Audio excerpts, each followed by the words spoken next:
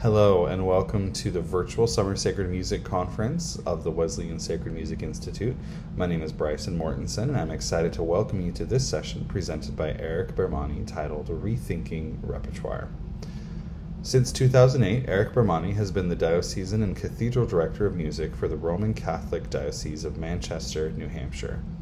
He is responsible for all aspects of the cathedral music program, including directing 4 choral ensembles, and is sacred music liaison for those in the diocese.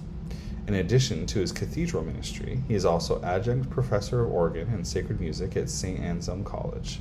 He is also the director of liturgical music, where he is responsible for the 65-member college choir. Eric is finishing up the Doctor of Ministry degree from Boston University School of Theology, where his research lies in the area of lex orandi, lex credendi, or how sacred music forms believers. Looking forward to this session and hope you are too. Hello everyone, it's great to be with you. My name is Eric Bermani and I'm the Director of Music for the Diocese of Manchester, New Hampshire, and I'm also the Director of Music here at the Roman Catholic Cathedral of St. Joseph in Manchester. A church musician with 33 years plus of experience. I wear several hats, and in addition to my responsibilities to the cathedral, I'm also director of liturgical music at St. Anselm College. I'm also adjunct professor of organ and of sacred music there.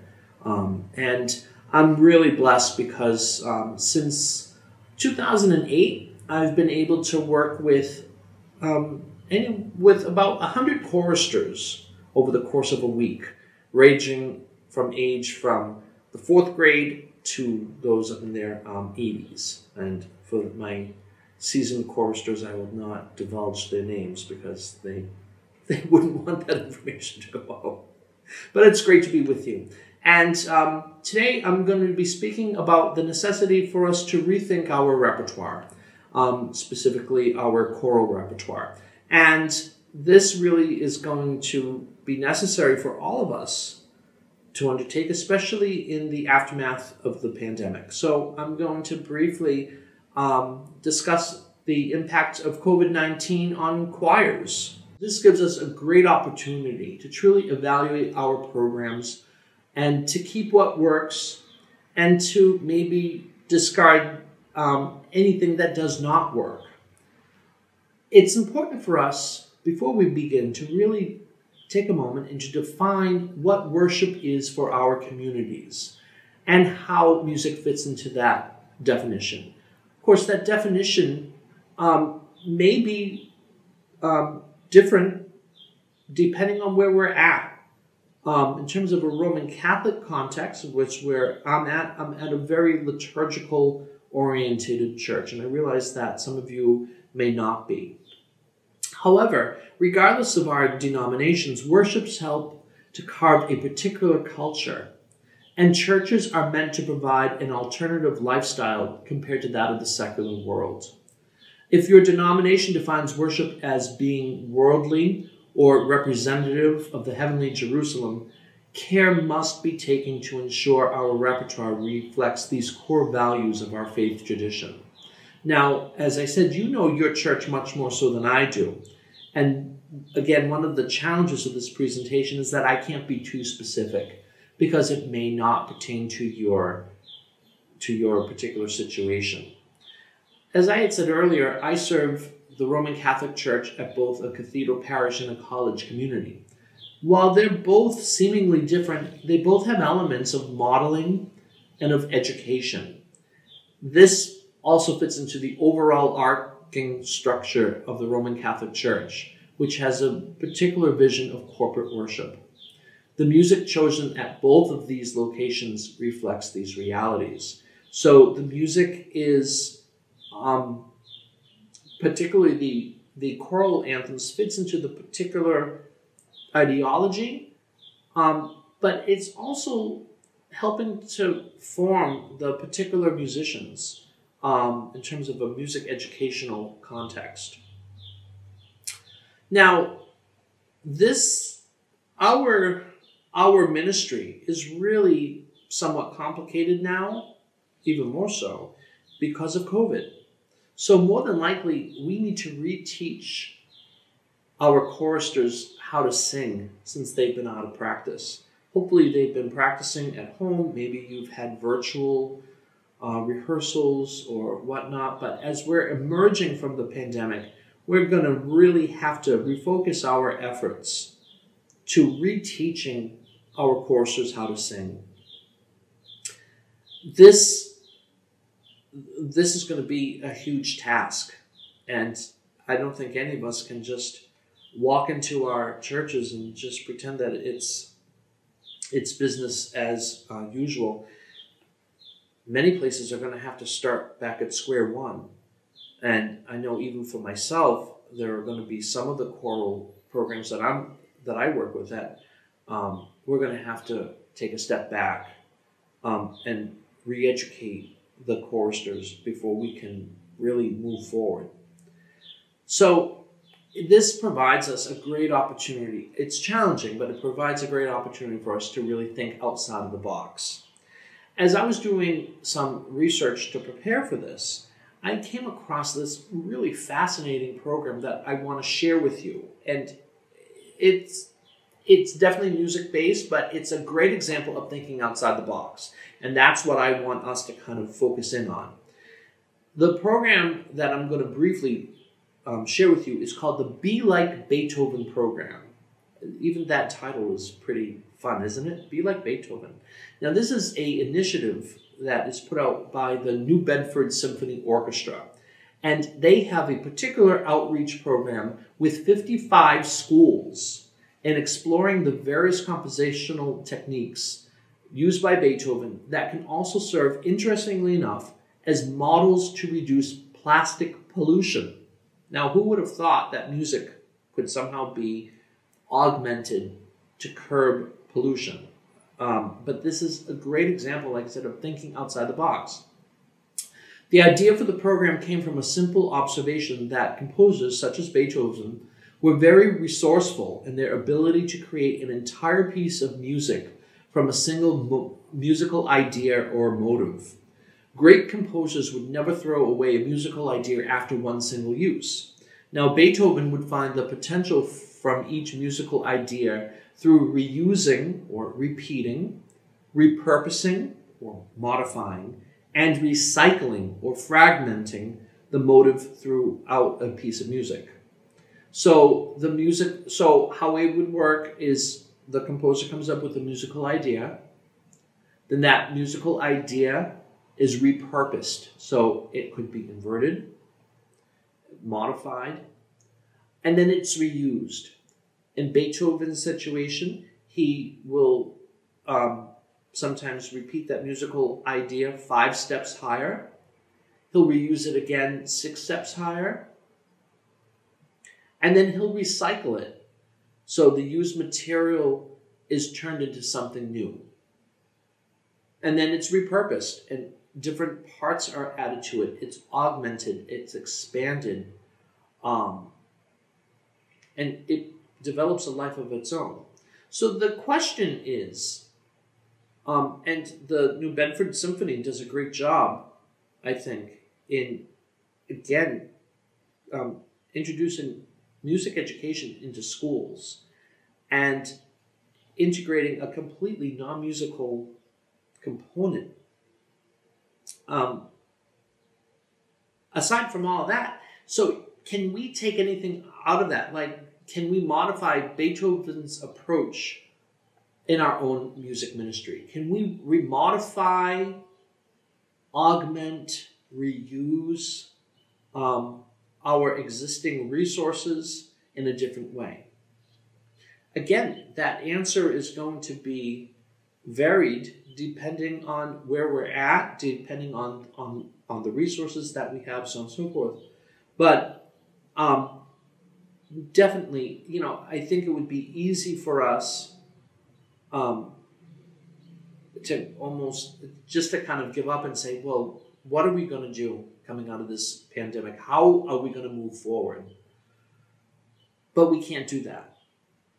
We've got to pick up the pieces. We have to rethink, and we've got to develop a good plan moving forward. So, bridging from that, many of us are going to be faced with the situation that we're going to have to rebuild our programs. Before we can really even think about repertoire, we obviously need choristers for that, right? We need singers to sing the choral music. So building a decent-sized choir basically boils down to this: how good you are at convincing people with some basic music skills to commit themselves to the music program.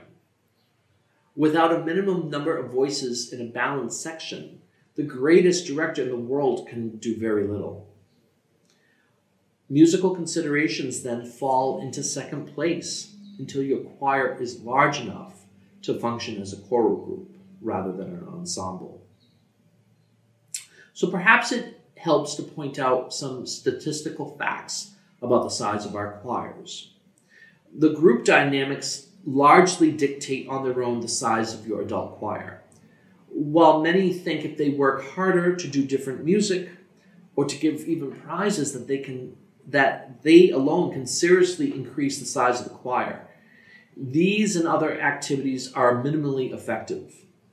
What grows choirs the best are the group dynamics. So group dynamics determines the size of your choir. With hard work and with some luck, you can raise the top numbers a little bit, but beyond this, it becomes difficult to go much further. Now, research has shown that few churches of any size of membership rarely develop a choir with more than 40 or 45 voices. Moreover, this happens aside from the size of the congregation, the history of the choir, or other external factors. These studies have demonstrated that distinct and consistent group dynamics shape the size of our choirs. So, in terms of choral ensembles, there are small groups. The smallest group contains 4 to 7 members and rarely exceeds 10. So these are small communities. It has a tight cohesiveness and is characterized by caring, close relationships. These close bonds develop between the members, and problems of any member of the group can strongly affect the other members. As the number approaches 10, the group starts to change and morph into the second category. So we've got the small group, between 4 to 7 members, right? Then the next group would be the overgrown small group. Now this group has from 8 to 17 members. Characteristically, it has frequent meetings, generally once or twice a week, and has a natural sense of community. This element of community is one of the biggest motivating factors which contribute to growth of a choir. If you can really emphasize the community aspect of it. Yes, it's within a church setting, and we are a community, yes, but even in those communities, there are smaller communities, and the choir's got to see itself as a community, operating in a larger community. With these groups, if a member misses, everyone knows. There are strong bonds of caring and support that make this a very comfortable size. Now, many, if not most, church choirs reflect this particular model, even if the congregation exceeds 300 or 400 on a Sunday morning. Musically, this group can succeed if the sections are balanced by at least 3 voices in each section. Owing to group dynamics, it takes serious and sustained work to enlarge this group beyond the top figure of 17 or 18 members. If it grows much above this, it then becomes a middle-sized group. So most of our church choirs are in that overgrown small group. The next group that we have is the middle-sized group.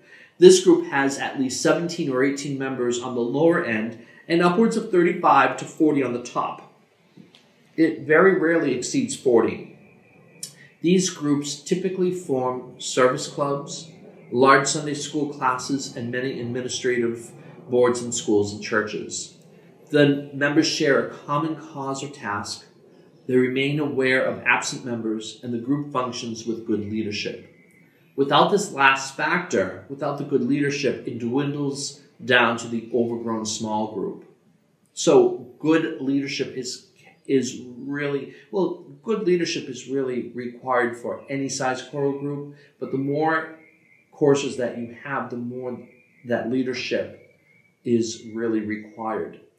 The middle-sized group characterizes many choirs and churches with as many as 2,000 or 3,000 members. In fact, few adult choirs grow beyond this size, owing to the group dynamics. When the group grows much above 40, it changes from a group into an organization. I'm very blessed. I've got, I suppose, a wide variety of choirs that I work with. In our children's choral program, we have, whenever they're all together now, we have about 21. So that would fall into the overgrown small group. The cathedral choir, when they're all together, we have 35 members. Again, that's the higher end of the overgrown small group. I have a diocesan festival chorus that combines everybody. When they're all together, that more or less approaches the next group, because that has upwards of 65 singers. And the college choir that I work with, they too have 65. So your approach in working with these ensembles is going to change according to the size. I suppose in some respects that's common sense, but it's something that we really have to be constantly cognizant of. So when the group goes beyond about 40, it can change from a group into more or less like a organization, and that's usually referred to as a choral organization. This is the final category, and they typically have 50 or more members. These dynamics resemble those of a small organization more than a choir. The grouping begins to resemble a collection of subgroups such as the altos or the tenors, rather than a cohesive whole. Now, this could possibly work against you, because this subgroup, like the altos or the tenors or the basses and so forth, could possibly erode that larger sense of community. But yet at the same time, it's also building smaller sub-communities.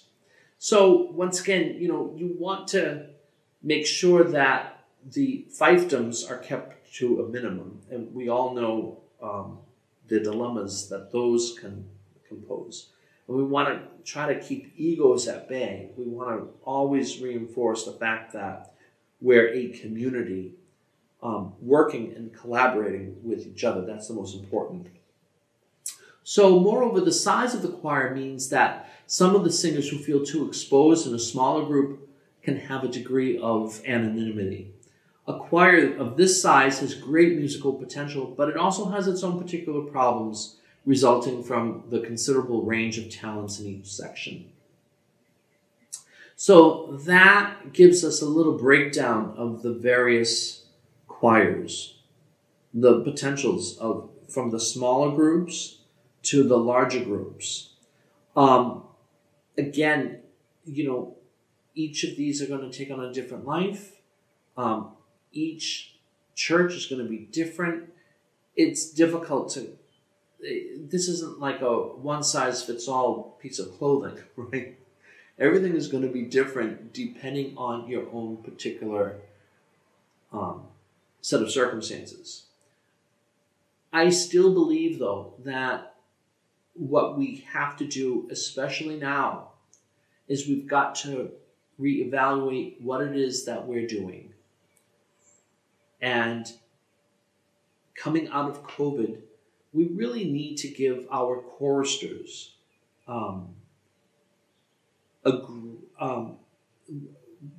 we need to instill within them a desire to want to come back. Now, quite a lot are going to want to come back as it is, because they've missed singing. But even with our congregations, we have to give them a reason to come back. Here in the New England region, as with everywhere else around the country, we have really relied on a virtual worship experience.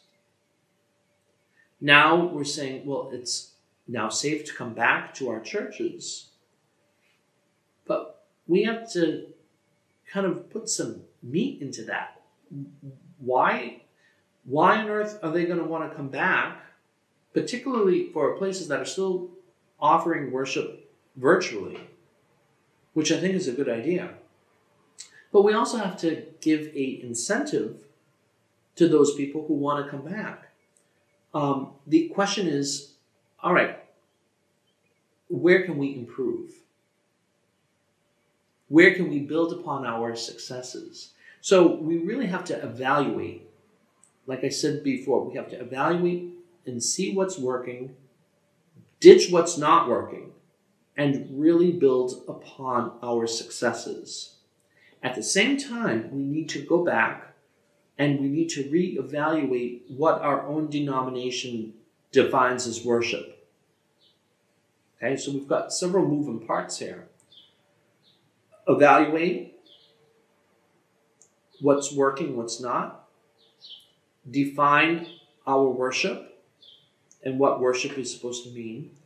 And then evaluate and bring into that context relevant repertoire that's going to help us attain these goals. Now, for some smaller churches, I know that sometimes resources can be a challenge, right? Everyone talks about, where can I find the anthems and so on and so forth. So a wonderful resource that we have is our hymnals. Hymnals are a great resource, and we can turn our hymns, basic hymns, into anthems. And some may have experience in this, others may not. I don't know. But how would you go about that? Take, for example, a hymn. I'm going to take a real simple hymn, Old Hundredth. Okay? We can take a hymn from the hymnal, we can zap it into an anthem. You first of all, you have to write down a plan as to what you're going to do, and you obviously have to communicate that with your choristers. So, for example, you have a hymn. I'm using Old Hundredth as our example. It has 4 verses in it. You can have the choir sing it through first in unison. Right? You can come up with a great introduction, have the choir sing the first verse in unison.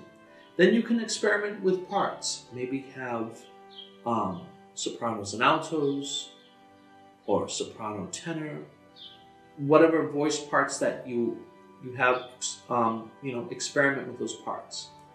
You can try it a cappella, right? So have the first verse in unison, accompanied, then try the second verse a cappella.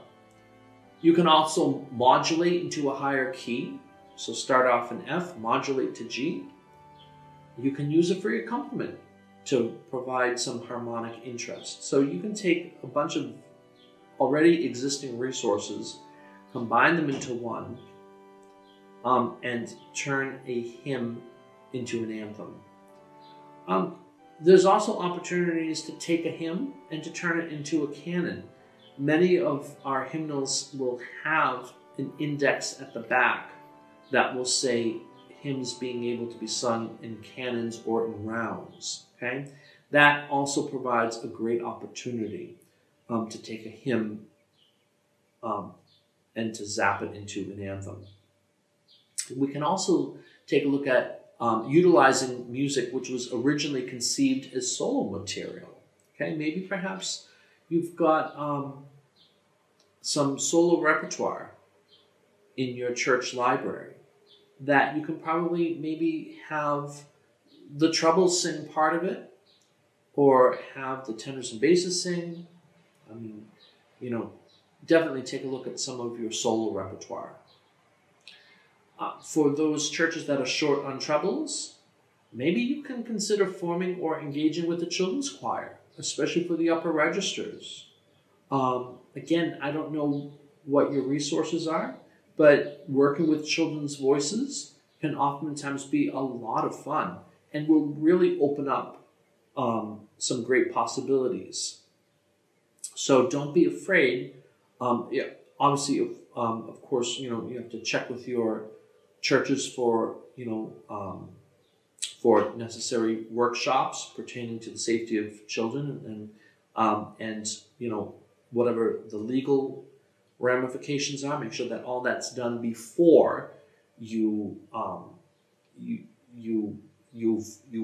jump down that rabbit hole, and make sure that all that is taken care of, because that's of extreme importance. But we should really be thinking about establishing children's choral programs in an effort to get as many children as possible to sing, because the children are our future generations of choristers.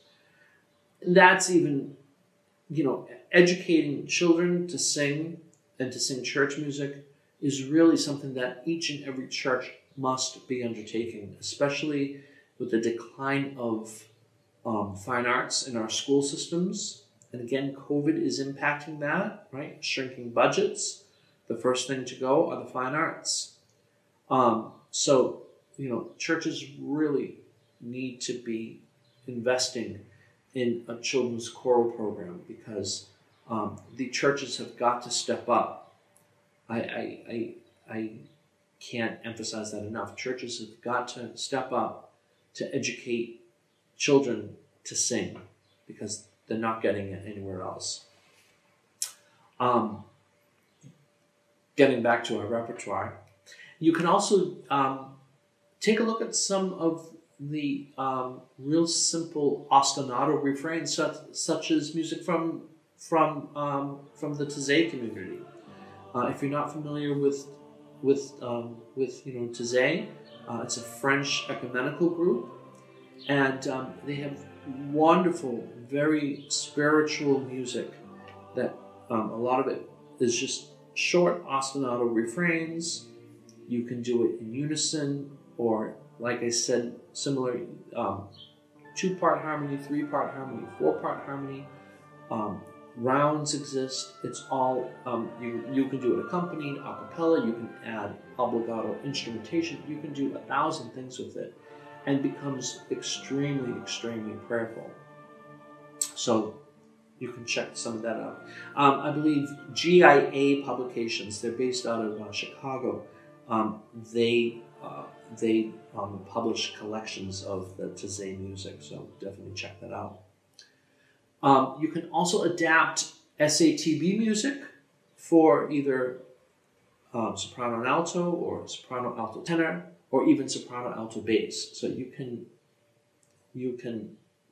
take a look at existing repertoire, try to modify it, and you can also look for easier arrangements. And it's okay to tackle easier settings of larger works such as Messiah. Plenty of arrangements of Messiah. I believe some of them are called like Messiah Made Simple, and it's easier settings of like the Hallelujah chorus. These gems that churches should be exposed to. But let's face it, not everyone has the choral resources to pull off a 4-part choir singing the Hallelujah chorus. But some may be able to do it with soprano alto bass. Those resources are available. So it's just a question about finding them and tapping into that, okay? It's important that we know all of the major publishers, especially those who are the major players for your genre. So that's really important. If you have a traditional-based choral program, it's important for you to know who are the major publishers for traditionally based choral works. If you're in a lot of contemporary music, it's important for you to know what are your resources your publishing houses that are dealing with the contemporary music genre. Okay, so it's really important that you have a good understanding of what those resources are. You can also explore the greatness of the internet, especially Coral Wiki. Especially Coral Wiki. I tell you, it's just, if you don't know what it is, definitely check it out. They've got thousands of free resources that you may be able to use in your settings. A lot of them are in, actually all of it is in the public domain, or they are arranged specifically for it, and it's just a great resource. There are some choral gems which are useful for any sized choir. And again, in terms of repertoire, you want to choose music which is always, of course, within the capabilities of your choristers, but you also want to choose music which they're going to benefit from educationally, right? What pieces will help teach your choristers to sing? And these gems are usually found in the great canon of choral literature. Some people will shy away from it, thinking that their choirs can't sing it. I don't believe in that. I believe if your choirs can sing, if you've got enough for 4 parts, and if your choirs can sing 2 measures in 4 parts, they can do anything. Okay? In terms of choral leadership, I think we can learn a great lesson from those who are teaching elementary school students. As an elementary school teacher, the number 1 rule is your students will only be as good as what you allow them to be. Okay, if you have a bar set here, your students are going to work to hit that bar. If your bar is set here, your students are going to work to set that bar. So I believe it's important for each of us to know our singers, to teach them and to nourish them, but to also push them, because the more they sing, the better musicians that they can be. So a couple of good choral gems. Some may already be using this repertoire. Some may find it brand new. I don't know. But Thomas Atwood's Teach Me, O Lord. Wonderful.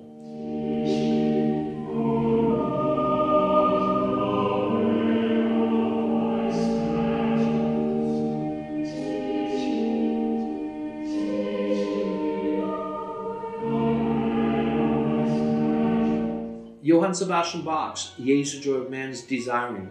Classic, it's beautiful, and it's relatively easy.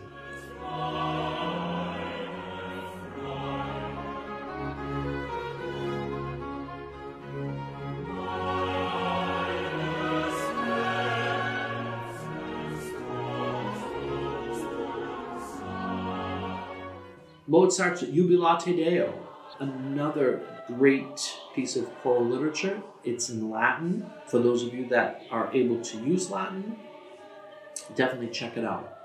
There's some editions of it in the public domain, and there's some other ones. I believe that Richard Prue has a fairly newer setting by him, published by GIA also.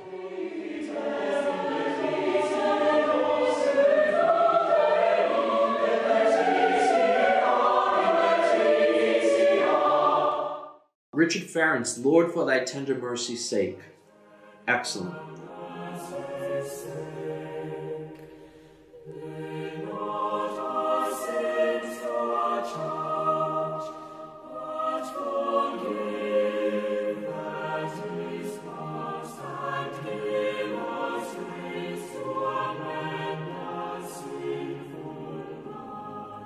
Also by Richard Farron, Hide Not Thou Thy Face From Us.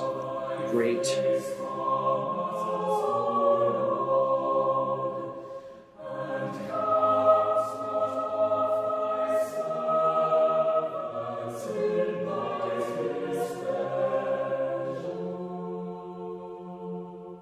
Thomas Tallis's If You Love Me.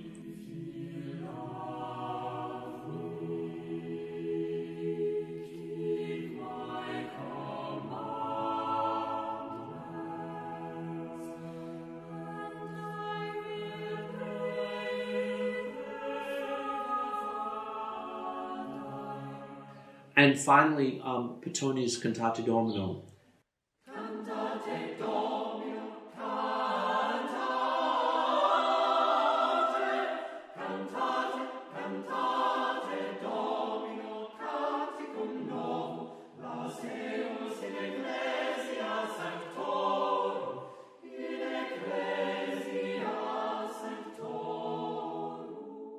Excellent. My college kids go around campus singing the Pittoni Cantate Domino, like all over the place. Like, who would ever thought that college kids would be running around singing choral music? But I'm very blessed.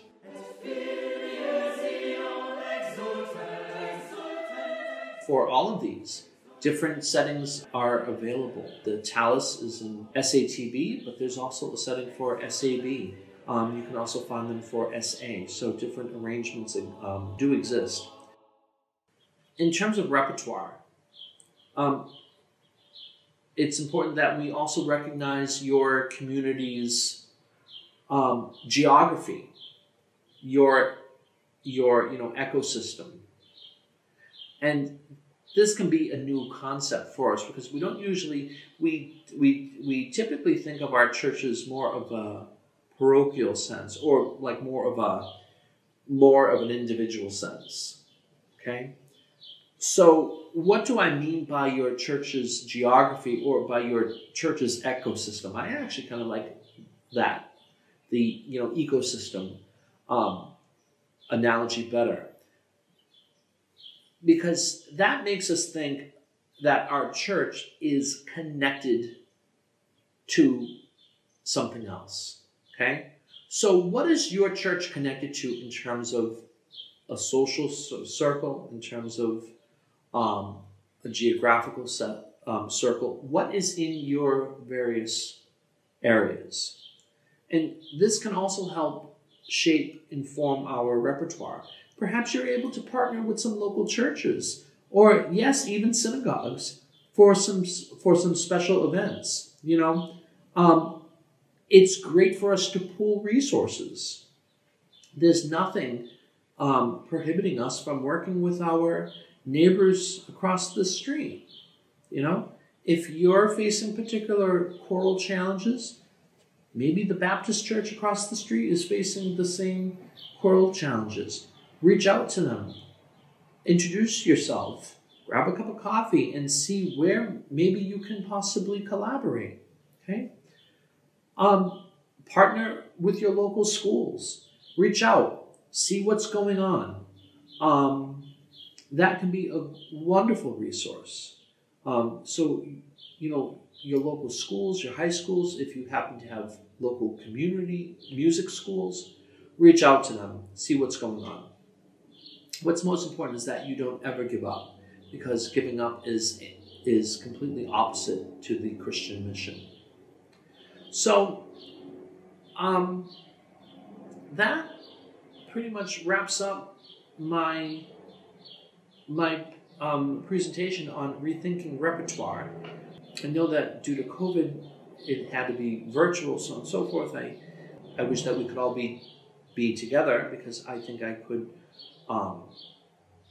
learn a lot from each of you, and I would also be able to give a lot more I think, concrete suggestions, because as it is now, excuse me, I don't really know. I know that as colleagues, we're all serving churches, but I'm not able to kind of develop a sense as to what your stories are, and as to what your particular challenges are, as to what community that you are working with. So I will give you my contact information, and the contact information will also appear at the bottom of the screen. But you can feel free to email me at ebermani, that's EBERMANI, at St. Joseph, STJOSEPH, Cathedral, CATHEDRALNH.org. And again, it's going to appear at the bottom. So thank you for this wonderful opportunity. Know of my continued thoughts and prayers to each of you. And I wish you the best as we emerge from COVID and continue the good work that you do for your churches. Thanks so very much. Take care.